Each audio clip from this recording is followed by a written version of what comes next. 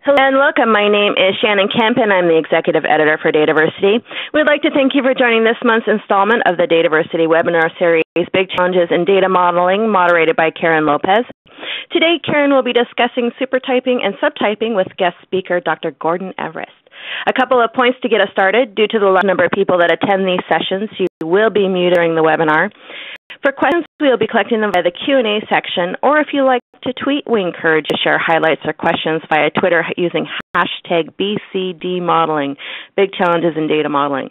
As always, we will send a follow-up email within 2 business days containing links to this recorded session and additional information requested throughout the webinar. Now, let me introduce today's guest speaker, Dr. Gordon Everest. Dr. Everest is Professor Emeritus at MIS and DBMS in the Carlson School of Management at the University of Minnesota. With early retirement, he continues to teach as an adjunct. Besides teaching about databases, he has helped many organizations and government agencies design their databases. His approach transfers expertise to professional data architects with those organizations by having them participate in and observe the conduct of database design project meetings with the subject matter experts. He's a frequent speaker at professional organizations such as DAMA. As you already know, our esteemed moderator, Karen Lopez. Karen is a senior project manager and architect at Info Advisors. She has 20-plus years of experience in project and data management on large multi-project programs. Karen specializes in the practical application of data management principles. She is a Microsoft SQL Server MVP specializing in data modeling and database design. She's an advisor to the DAMA International Board and a member of the advisory board of Zachman International. And with that, I will turn it over to Karen to get us started. Hello and welcome. Hi, and thanks. Hi, Gore. How are you doing today? Hi, Aaron. Just great. Yeah, so we're just going to try something different. We're going to use our webcams just at the beginning, mostly just say hi to everyone and make it less about just looking at a screen.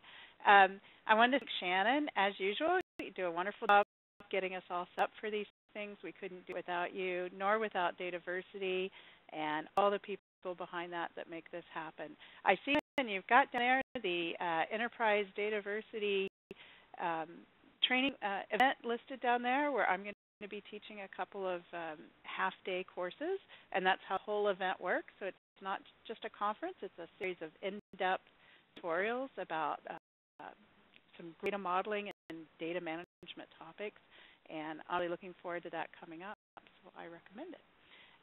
One of the reasons why I wanted this topic this month is we've done a lot in the last few months about the process of modeling, of challenges with working with different types of team members and all of those things. But I really want to get now back deep into actual data modeling issues, and the first person I thought of was Gord, not just because he's a fellow Canadianish person, but at one point in time, just like all of us should be somewhat, we need more Canada in the world. But you know, he's done a series of these presentations, sometimes as a double session at the EDW conference. It's standing room only when he gives it. He does a good balance of theory as well as practicality. And today, I've asked him to share some of his slides from these presentations. There's a whole bunch to go through. We're definitely going to try to take those questions. I'll be looking at Twitter and in the chat, but if you really have a burning question or an interesting question, or you just want to say something, please put it in the Q&A part of the panel that you have for the webinar platform so that we see it. The thing is that yes, the slides will be made available. Yes, there will be a recording, and if you please use that BCD modeling hashtag when you tweet it. I'm going to turn off my webcam now so that I can focus on doing all of those things. Gordon, it's up to you what you do. But I think I'm going to go ahead and give you present mode so that you go ahead and start with your slides. There's the opening slide. Hey, it looks just like your picture. Yeah, there you go. At least I've got a suit on there. Just for interest, you were saying how long you've been involved in data processing. I programmed my first computer in 1960. and we had an LGP30 made by Bendix. It was binary absolute code, no assembler code, no languages. It was great fun coding that machine with ones and zeros all across every line of your coding sheet. Think of debugging that. We've come a long way since then. In this talk, I'm going to assume that these have a decent amount of knowledge about data modeling. If you don't know anything about data modeling, you might be lost here. I'm not going to talk about tools. I will spend a little bit on notations that you might see in some of the tools. I'm not going to talk about implementation except for my last slide where I get to the question of how do you reflect this stuff or convert it into tables.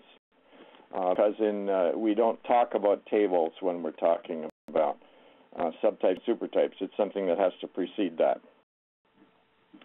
Okay, so the tools that you do use, oftentimes that will form your opinion about what subtypes and supertypes are all about.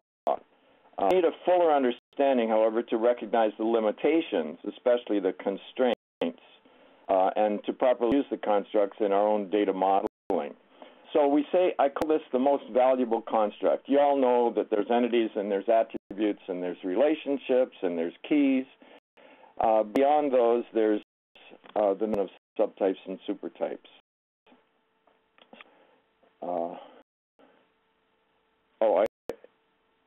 There.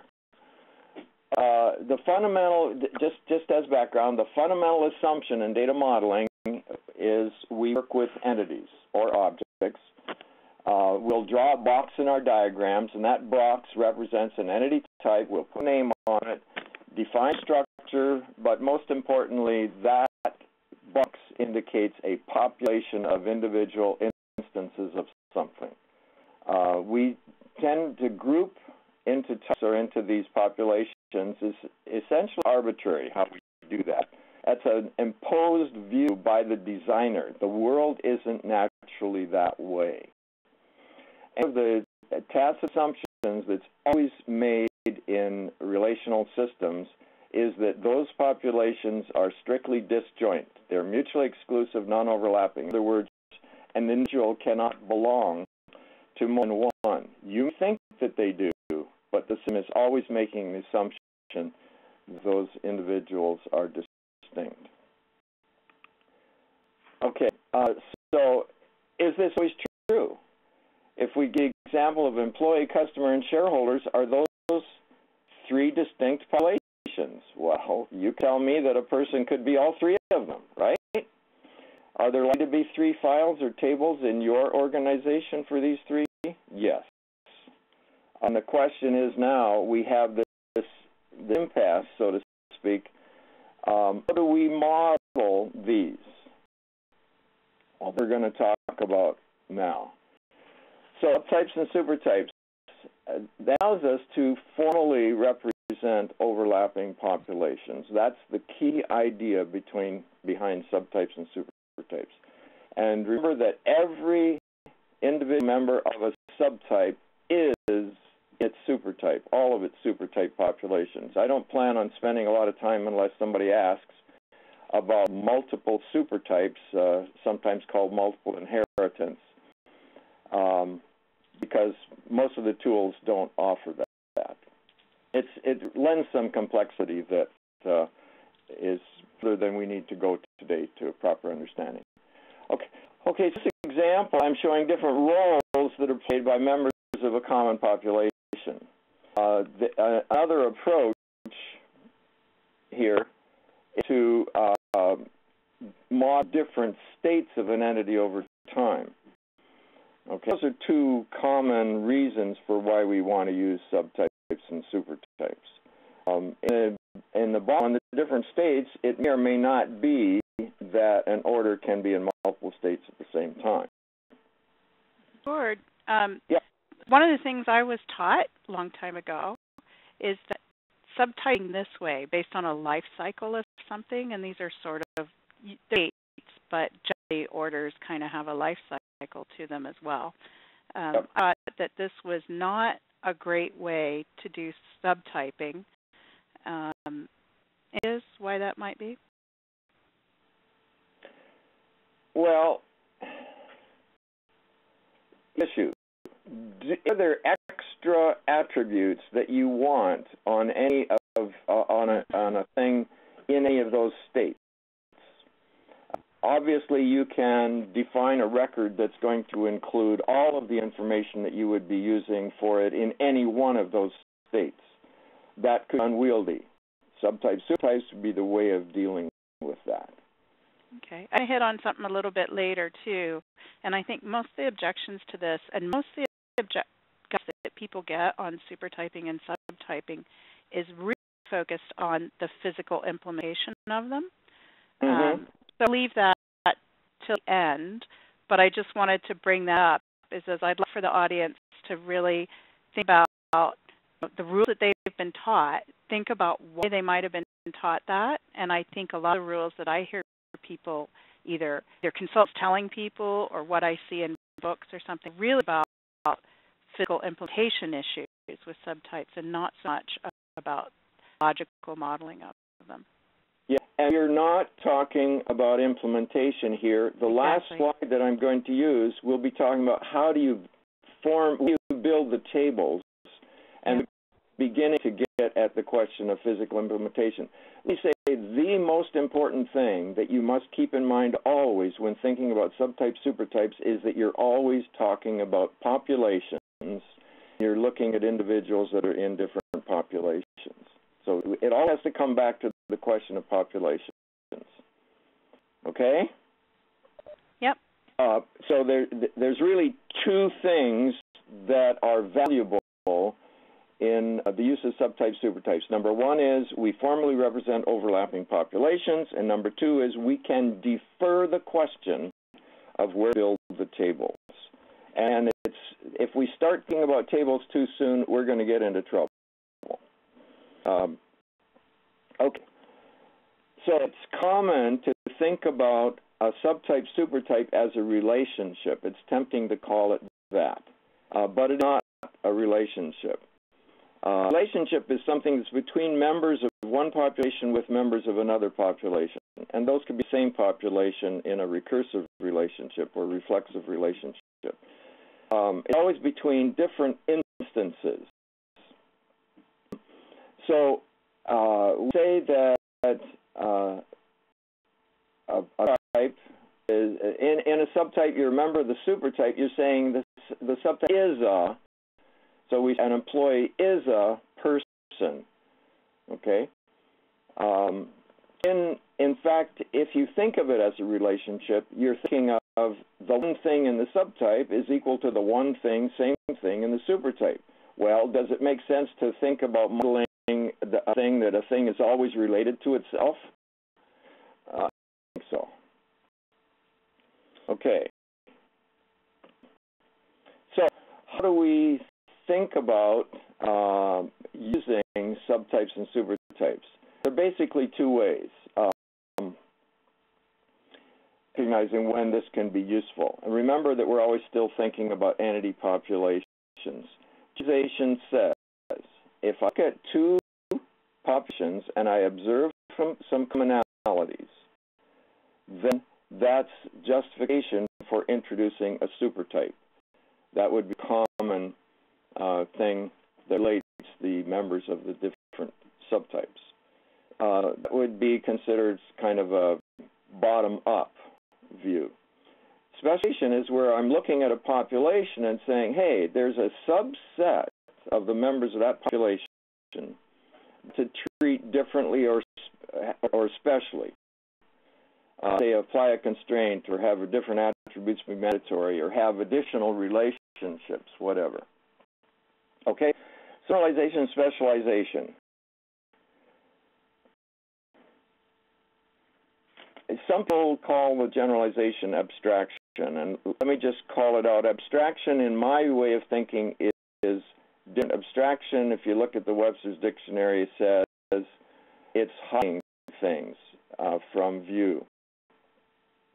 we're talking about hiding when we talk about generalization. We're talking about finding commonalities.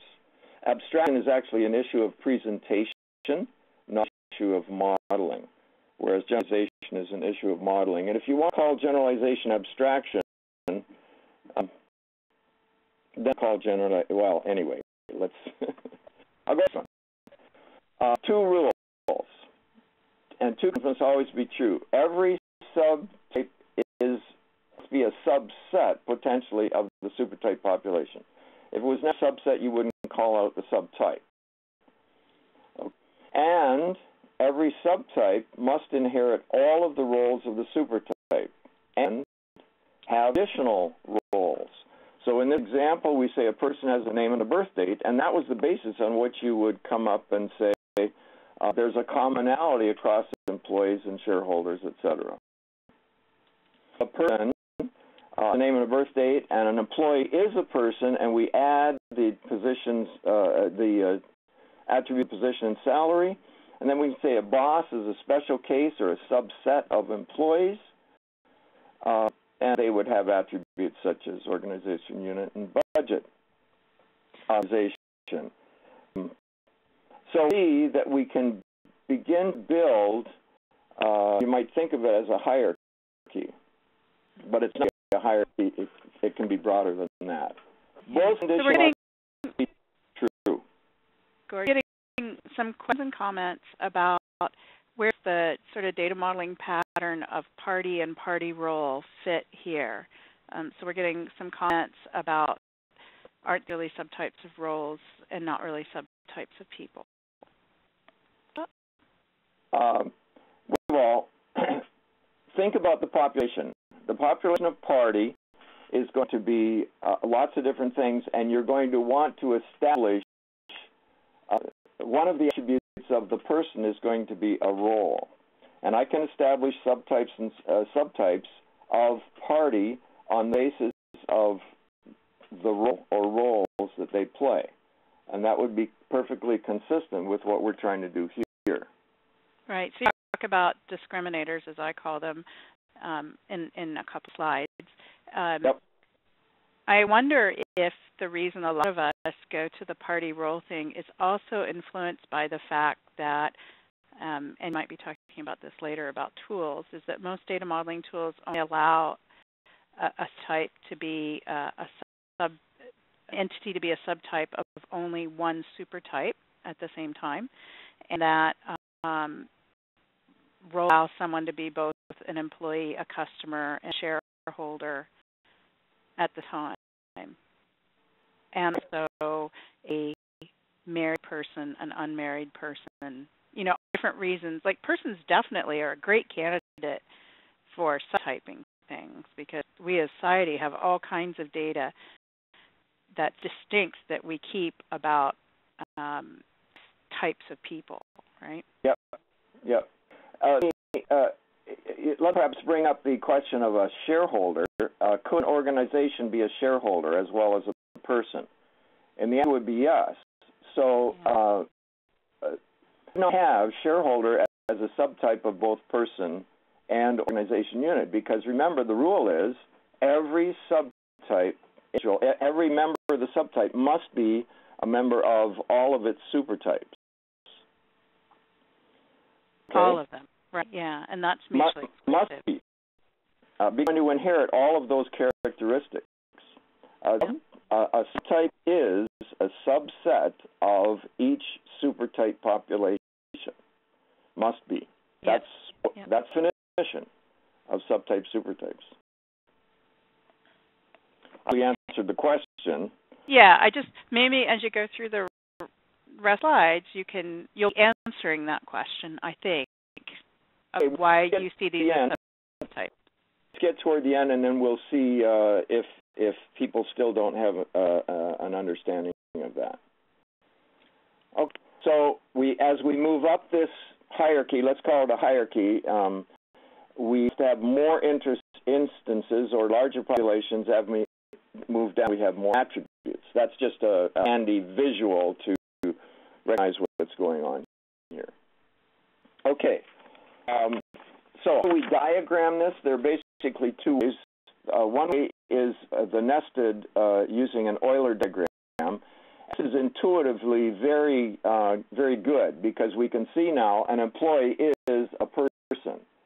Boss is an employee. We've added shareholder in here. It's clean, it's compact, it's visually intuitive. However, it is not very good in representing complex cases, particularly when we get to represent constraints on these subtype supertypes. Okay, it's one way. The more common way is what I call the separated one. We have separate boxes for the subtypes and the supertypes, and then we have a heavy arrow. You can pick whatever you want, but it's not a relationship. It's a heavy arrow that indicates that employee is a subset or a subtype of person. It's really less intuitive. It's more cluttered in the diagrams. But it makes it a lot easier, as we'll see, to represent constraints. I'm just showing you how it's in extended ER or in IE or IDEF1X typically. We'll see a bit more about that. So these are the two ways, and I'm going to focus on this separated. Okay, so let's talk about constraints on these subtype supertypes. First of all, a constraint should truly be a constraint. In other words, if you don't have the constraint, you have the more general case.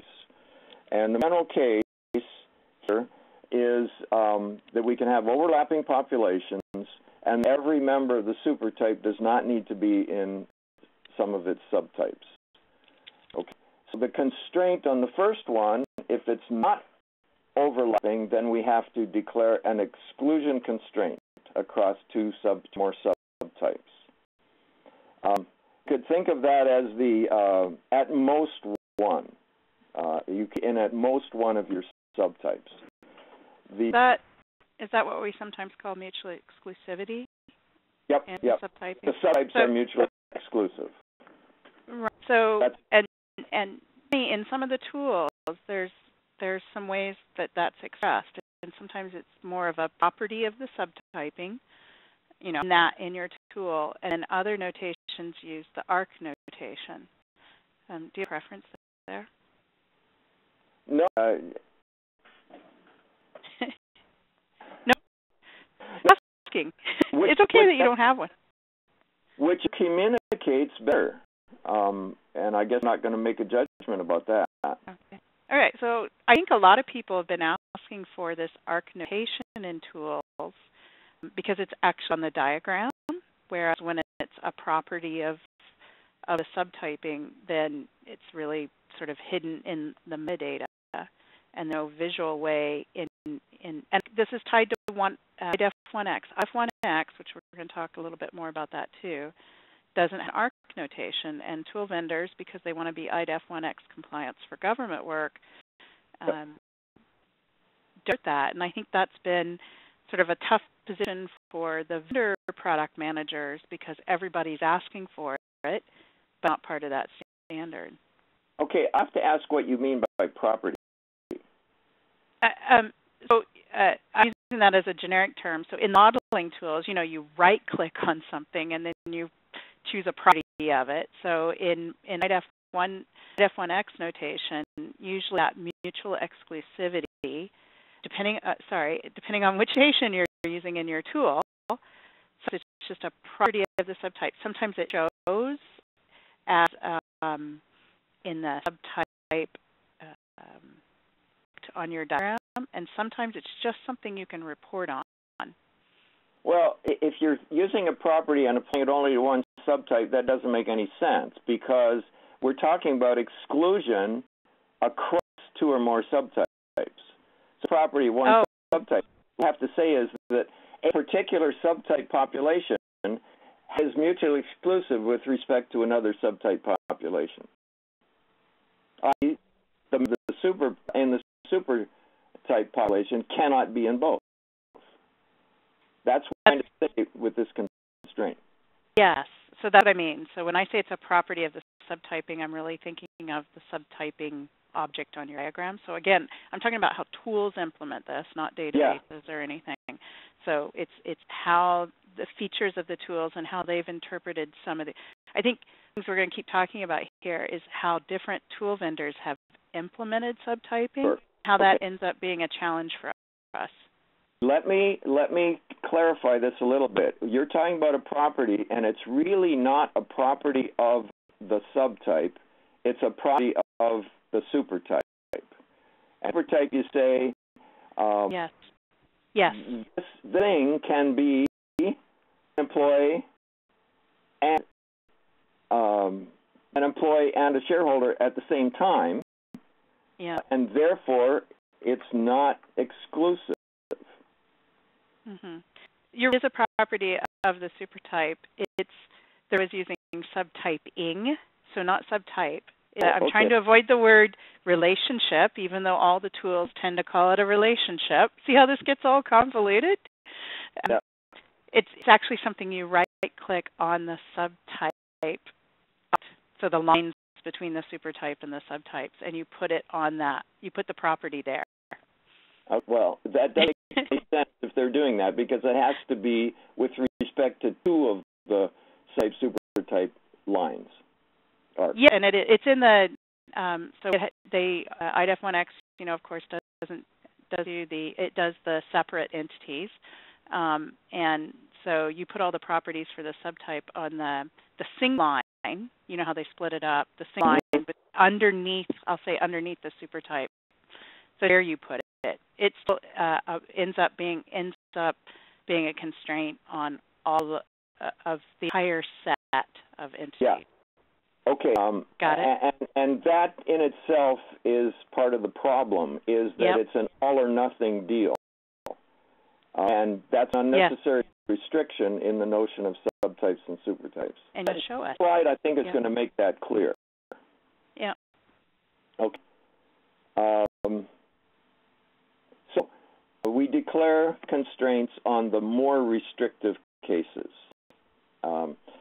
So say that first case, you must be in at most one. In the second, the constraint on the second one is you must be in at least one. Okay? And what we're saying about the members of the supertype population. Okay. So basically, those two. There's really a third case, but I'm not going to get into it. So the exclusion, if you don't say anything, we're assuming that you can be in a number of the subtypes. If you want exclusion across them, then you declare the exclusive constraint. In this example, I've got man, woman, child as being subtypes. I'm saying that we draw that dotted line across those three arcs. That says that can't be a man and a woman and a child at the same time. You can only be at most one of those. And the other constraint with the dot in the circle, that's the totality constraint. It's sometimes called a covering or dependency, mandatory, whatever you call it. That says that every member of the supertype must be in at least one of the man, woman, child. Okay, so here's another example, and this is a very real example, and it's where we're showing that it's not the same across all the subtypes. Okay, so we're saying that this is animals, is the supertype. The subtype is the oviparous, mammal, bird, and fish. And an animal cannot be both a mammal and a fish at the same time. Okay? So put the X between those two. And notice that the X only involves two of the subtypes. Say you can't be both a mammal and oviparous, and so we put an exclusion constraint between those two. We note that B is a subtype of O. In other words, birds are a subtype of oviparous. Oviparous is egg-laying, I believe. I'm biased. The point to be made here is the declaration of subtype constraints text across only some of the subtypes. Doesn't have to be an all or nothing thing. That's a limitation of your tool, if indeed that's the way it's done in the tool. And in the ER notation, that's the only way it can be. For all of them, it's that way. Help some notations. Yeah. I've the two, the exclusive or overlapping, and then the total and the partial, and what it's done, how it's noted in these five. The two that get it right are object role modeling and extend ER doing to Toby Torrey. So a little bit what extended ER is, because I think most of us aren't familiar with it. Oh, really? Yeah. Okay. If you look at Torrey's books, and he's gone through several editions. This is Toby Torrey at the University of Michigan. He introduced the notion of an extended ER, and it was simply ER extended with types and supertypes. Is what added to it. I guess just have to go on. Sure. Do search on that. Anyway, so you can see with IE, that's the one that's due information engineering due to Clive Finkelstein. He doesn't say anything about total versus partial. There's no notation for that, and the notation for overlapping is put an X for exclusive if there are. Notice that it has to cover all of the subtypes because there's no other, unless you have two of these little half moons underneath the same supertype. I've never seen that, and that would really get confusing in the graphic. Yeah, you can do that. So things I wanted to point out here is that a lot of modelers don't understand the fact. So most of the modeling tools these days let you choose a notation. So you can choose information engineering or IE notation, IF1X. And IF1X is, what most of the tools support. But to think of it as this just changes the cardinality indicators on the end of relationships from circles and dots to crow's feet and boxes. And you have a regular relationship, right? A relationship, and make some other sort of, aesthetic changes, right? They think of it just as choosing a different notation. But one of the things that happens under the covers in tools is that when you switch your notations or choose your notations in the model, if you choose IE notation, they go to set the properties of a subtyping. You only get those two choices of mutually exclusive or non-mutually exclusive. And then if you were to change it to IDEF1X, you'd only get, I think, it covering and non-covering or something like that. And so it's common that I work with models that have been worked with for a long time where teams tend to use IE notation for the logical model and F1X for the physical, and they don't even realize that they've got this metadata part of their model. And the data's still there in your model, but you're only allowed to see and report on and play with one set of these constraints. Yeah. So this chart here should make it clear. IE that have, at least original IE, didn't have any representation of partial versus total. And then want to convert to IDEF1X, you don't know whether to have the double line under the circle or not, because you had information. On the other and for the other side, IE does distinguish between overlapping and disjoint. In an IDEF1X, you only have the disjoint case. You cannot define overlapping populations. A lot of people will take that and say, oh, you can define overlapping populations in subtypes. Well, that's not true.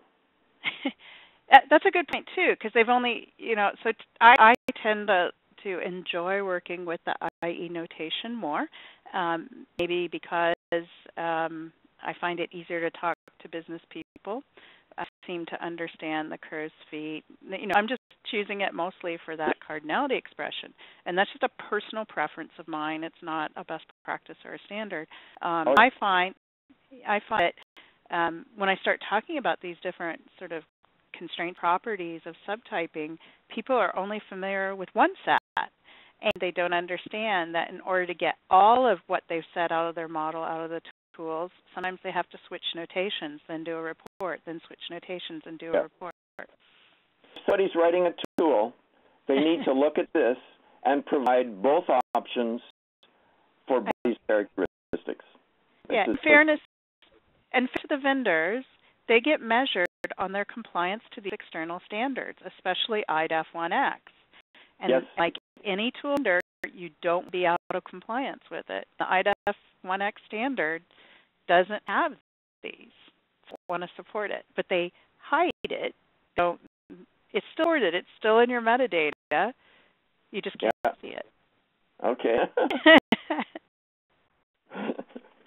I understand the dilemma. Maybe what they need to do is to get on their standards committee and extend and do the standard right. Yeah. I've been there. I've been on several standards committees over the years, and you have a good understanding first before you get into the standard. We've got standards that are weak, do all the cases, etc., and we build our tools to conform to that, and we have the kind of confusion that we're talking about here. What I want the listeners to get here is we have these two characteristics and constraints to define on them. Notice that object role modeling has the correct default, the less restrictive case as the default, so it doesn't require any special notation. Notice that EER, extended ER, there's basically a three-level logic, three-value logic, because they have a D or an O. What do you do in the notation if you don't know? Well, question. Yeah. Okay. Could you explain ORM a little bit? I know you have whole presentations on that as well, but I'm sure, I think I've shared with you in the past that I learned data modeling using NEOM experience, so quite a few decades ago. But maybe you can explain what ORM is, what object role modeling is. Well, I say that NIAM was what Sheer Nyssen came along with back in the 70s. Actually taught a course with him over in Europe back then. And he went to Australia and met Terry Halpin, and together they published a book, Apprentice 1989, where they changed the name to object role modeling because they had extended it from just binary relationships to n-ary relationships. What was the big difference? So you'd say that object role modeling is the fun to NIAM. That's really different about object role modeling is that there is no notion of an attribute. You don't think about an entity, building a table for an entity, and sticking in attributes. The problem with that is that we often do that incorrectly. Solution to find the mistakes that we made is to apply the rules of normalization. And the solution is always, if you violate a normalization rule, you always have to do is to decompose the record. In other words, you put something there that didn't belong. In object modeling, we do things in tables, at least at the outset. We just define objects and relationships. That's what's called OM, object relationship modeling. You could think of it. So we define relationships, and then that an object an attribute is an object that plays a special role in a relationship with another object. So norms in the definition of an attribute. objects and relationships before you can ever talk about attributes. So why don't we just talk about objects and relationships and forget the word attributes and forget about tables? That's what object role modeling does. And consequently, we never have to worry about normalization. Excellent. That's good, because I refer to it as fact-based, not tool-based. It is. It's fact-based, but it's a fact. A fact is a verb with one or more objects. You could say a person smiles. It would be a unary fact. It's got one object and one relationship. Relationship is always expressed as a verb, and object expresses nouns. And if you fat rule, then you can always make sentences out of it. What Ross calls bish. That sounds like a made-up word. Yep. Okay, you can continue on now. Okay, see this for the models. I find it interesting that UML, which is often touted as the ultimate modeling scheme, like, it doesn't even have any notation for subtypes, supertypes. You press it in English labels. Okay, so the next thing we talk about is when does a member of the supertype population belong in a subtype population? And when we define the rules for that, we say we have well-defined subtypes. It's always, the definition of membership in a subtype population is always based upon the attribute or attributes in the supertype.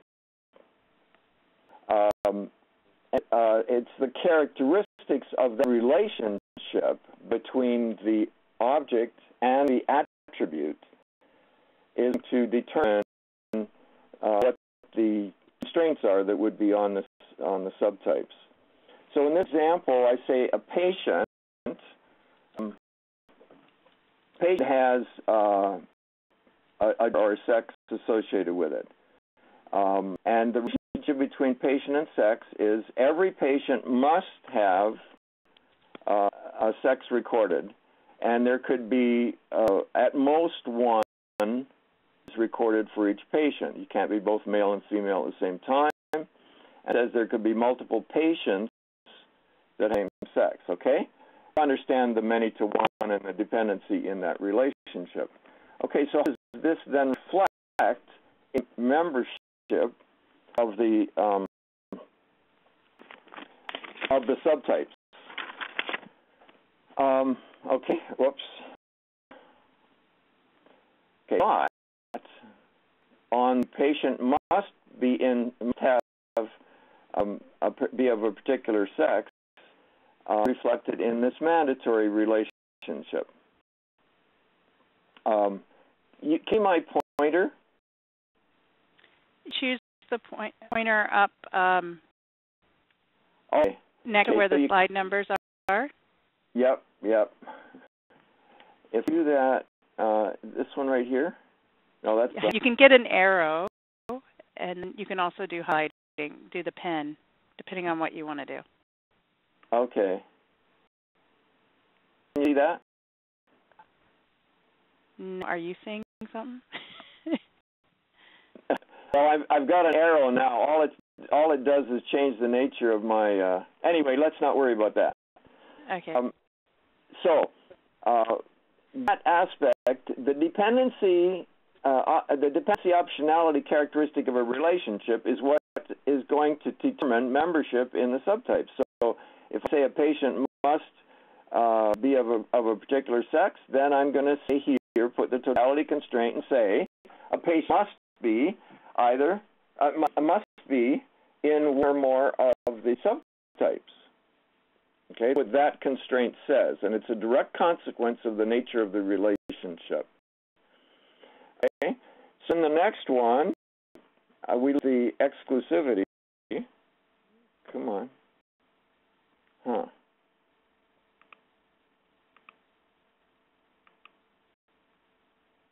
That's interesting. Oh, there it goes.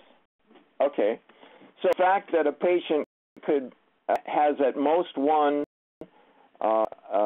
sexes in the exclusivity characteristic that I'll place between male and female. And that's as you can be in at most one of those. So we've got at least in the most one. This is an obvious case, but that's how the characteristics on the relationship reflected in membership in the subtype.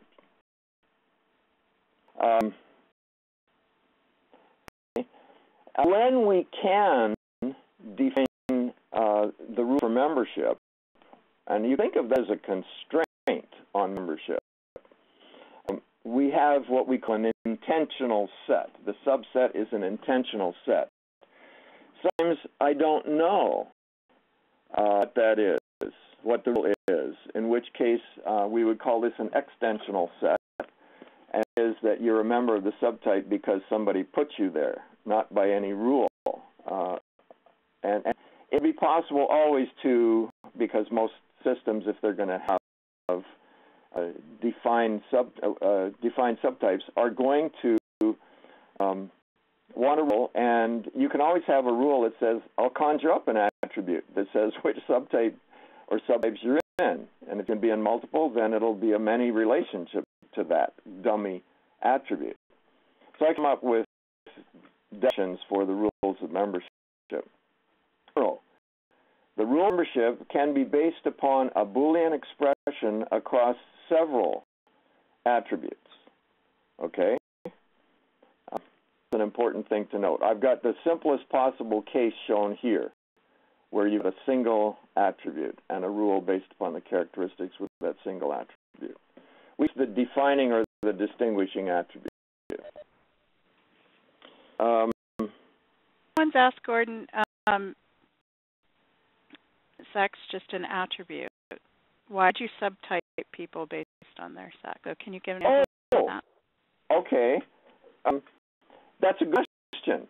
What you're really asking about is, why am I calling out a subtype for males? Okay? And doing it in a medical setting here because there are attributes of males that don't apply to females, and I want to keep track of those. So, you know, PSA and state of the prostate and things like that. On females, it could be the uterus, how many kids have had, etc. Yep. Yeah. And even relationships I can think of, right? So maybe, you know, a relationship to a gynecologist in theory would apply to females. Yep. Exactly. And so I can have a relationship between this population of things called females with anything else I want. Lots of relationships. Notice that in object role modeling, we don't ever talk about attributes because an attribute is something that you have in a relationship with some other type of object. So gynecologist could be their object, and a relationship between gynecologist and females. Everything that you're related to is potentially an attribute of yours, if it's many. And it would violate first norm reform when you try to put it in a table. Yeah. Okay. Wait, before we move on, because you're doing great here, and you're going to get to more in-depth things. This comes to the essence of one of the issues that I found with subtyping, is that I have people who don't subtype at all because it just makes everything so complex, and I have people who want to over subtype. And I have a slide for this. I'm not going to show it now. I might show it during the 15 minutes after show thing. But I actually had to work on a project where we had what I called professional philosophers, and philosophy is a great profession, but everything had to be subtyped, everything. And not just because they had distinctive attributes or relationships, but because it led to clarity.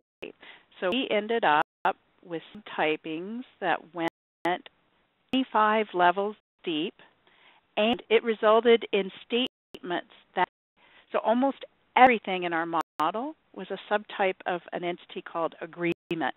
And people were types of agreements, which I said was not very, I could not agree with. But you know, to me, there's this concept of you need to have a reason for subtyping. And clarity is a wonderful reason to do something in a model, But in subtyping, if people are just subtyping things because they think about, inventory really is a type of person if you think about it, or vehicles are really the same things as people because people give their cars names and they have ages, and kind of, to me, that's sort of a subtyping delusion, maybe. Where you want to say about that? All right. I'm going to. 2 minutes. I'm going to go to another slide that I've added to the end of this, and I can come back here. Okay. It's this one, because this is what gets at it. First of all, let me say that combination of attributes could serve as the basis for subtypes. Just realize that any combination of attributes, because we said that the rule of membership is a expression across the attributes. Any combination, any attribute or any combination could be the basis of a subtype. We thousands, if you like, in that scenario. So we have to pick those that matter. And that matter are when we have a subset of a supertype population that we want to do something special with. Period. The only reason for calling out. We are not trying to build a taxonomy, for example. In taxonomy, the rule for a taxonomy is that all of the subtypes must be mutually exclusive and collectively exhaustive of the supertype population. Well, it's applying both of those constraints, and that just doesn't make any sense. That's a different question. A lot of people think of subtyping and supertyping as building a taxonomy. It is not. Okay. We choose what we want the subtypes to be. It's really an important question. Okay. So let me at what you were saying here. The world, we said, consists of individual things. Okay? It's the population of all instances, no types. I have tried to, as a designer, I haven't tried to glump them into anything. Okay? So you give that as being the N types case, everything is its own type, or the no types case, just individuals. Okay. Well, we get very far with that one. So the first thing that we do is we group them, showing that those down the bottom were individual members in the world of something. And I can group that the first level, and I'll say, okay, I've got products, and I've got organizational units, and I've got people, and I've got invoices, et cetera, et cetera, et cetera. So I will begin to cluster them into groups or populations of things. And then I will find commonalities. I might have at the lower level, I might have employees and shareholders and customers, and so I say, oh, there's some commonality, so I'm going to form a supertype. And I can keep going up this hierarchy, and what you suggested, if everything else falls underneath an agreement, what's defined as the thing that's at the top, and I can find the thing at the top. The thing up is going to be a single population. It will be one type. In the OO world, this would be called the root class. Everything is a subtype of the root class. That's what Jeffman called the universal relation. The universal relation is a relation that includes everything in my world. Okay? Now, is that helpful? Yeah. Good theoretical construct to try to understand, but really, we're going to look at that universal relation, and we're going to say, hey, there are subsets of things that I would treat differently. Think about in the universal relation how many attributes you're going to have. You're going to call them for every possible attribute of everything that's in that. Is that going to result in a rather sparsely populated table with lots and lots of missing values? Of course. What to pick as the identifier? Interesting question, because every table has to have an identifier. Yeah. I think that this really explains you could build this into your models, right? You could just Absolutely. think and everything. It just in model, the person chose agreement as his word for thing. I never did understand that, but you pick your battles. Yep. We only got 5 minutes left, Gord. So what part of your original slides, now that I've detoured you, cover in the next 4? Yeah, I have one slide left, actually. Excellent. Generalization and specialization across those. Okay, so let me finish that one. What the attribute is optional, then you're going to have totality. And what if it's multi-valued? And then it's not going to be exclusive. Okay, my last slide. Where do we build the tables? I said at the beginning that we build tables at the end of the process, after we've got our well-defined subtypes and supertypes. Well, we have 3 basic choices. We can build a table based upon members of the population of the supertype, in which case all of the attributes that are on the subtypes have to be absorbed up, flattened up, use favorite word. And so you see I'm showing here sort of symbolically the supertype has the key K. D is the distinguishing attribute, and then E sub I are the attributes of the supertype that are common across both A and B, and the A dot dot dot and the B dot dot dot are the attributes of the subtypes. Okay, so one way to do it. Another way to do it is to build it on the subtypes only. You could call flattening down or separation. Absorption and separation is what Tim Simpson called them in his book. And what you notice is that we are copying down the attributes of the supertype into each of the records for the subtypes. That kind of redundancy can lead to difficulties, of course. So we could do both. We could store the attributes of the supertype in one, and then the attributes of the members of the subtypes in their own tables. Now, obviously, in this case, we're going to now define a relationship in the relational model between the subtypes and the supertypes. Okay? So basic choices. Let me also say that could have any hybrid of these. I call out a subtype, whatever, any combination. And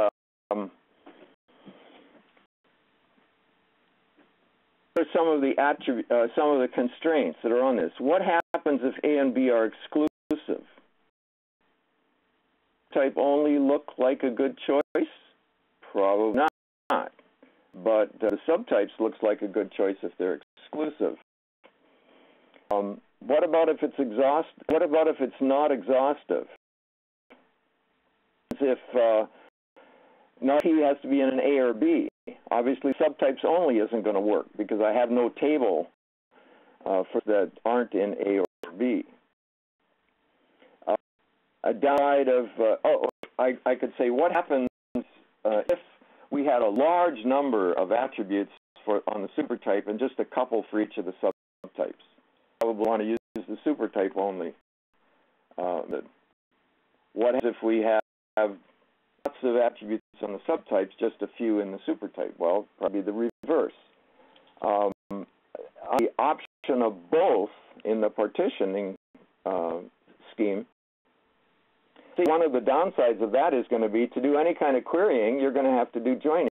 And it's the most expensive operation that we have in a relational database. And there's also joining in the second case, too.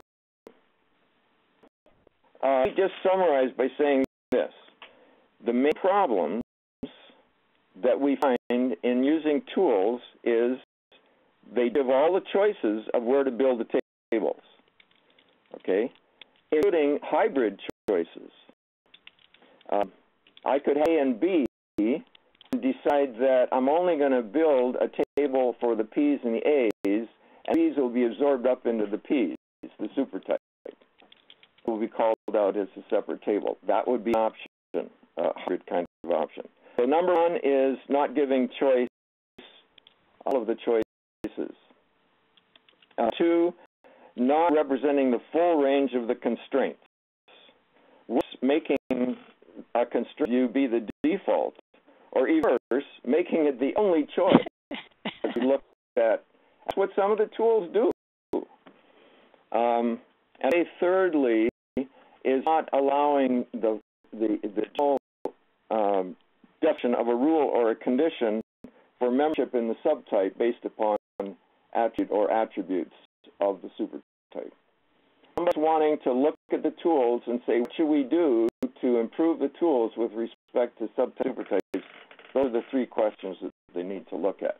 And when using a tool that has limitations, you understand properly three aspects, the constraints and the building of the tables and so on. Excellent.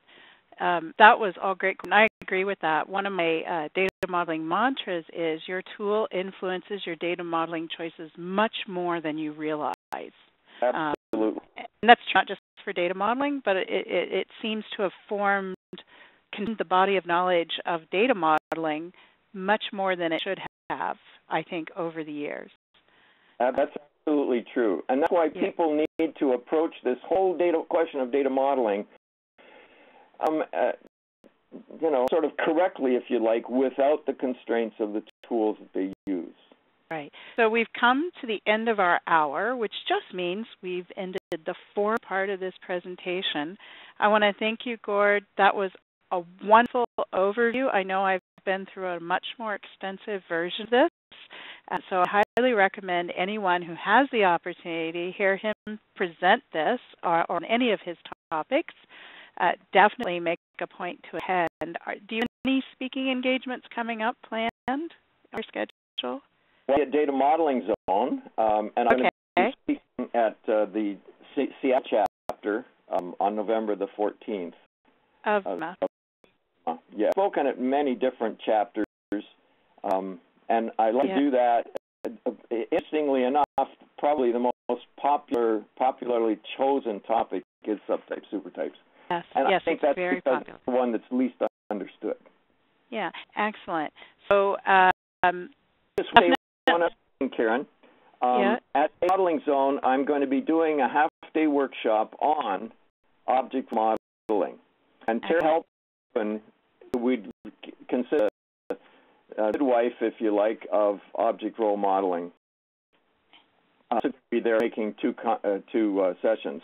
So you want to find out more about object role modeling, and I'm a real devotee of that, as some people will know. So thank you very much, Gordon. I have to cut you off here so that we can end the recording, and then we can go on to everything else. So thank you again. Thank you, attendees, for your great comments and questions. I'm going to try to get to some more of them. Shannon, over to you. Thank you, and thank you, Gordon, for this great discussion. I think it's, and thanks always to our attendees who are so interactive in everything you do. And hopefully, Gordon, you'll be speaking at Enterprise Data World again on this very topic. We really enjoyed the presentation last year, and this year it'll be in Washington, D.C. It'll be a lot of fun. And let me turn off the recording for you guys, and then you can have your unrecorded discussion.